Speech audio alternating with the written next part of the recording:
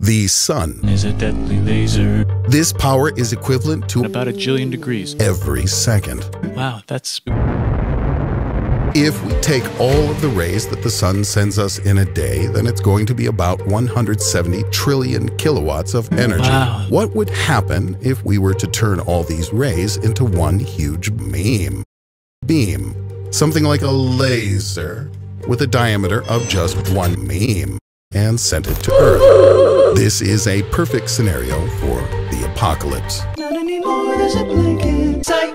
The sun is a deadly laser. If you find yourself in the wrong place at the wrong time, or more precisely, in the path of this ray, you're a big enough schmuck to come to Big Bill Hell's Cars. Bad deal. Cars that break down. Speed. If you think you're gonna find a bargain at Big Bill,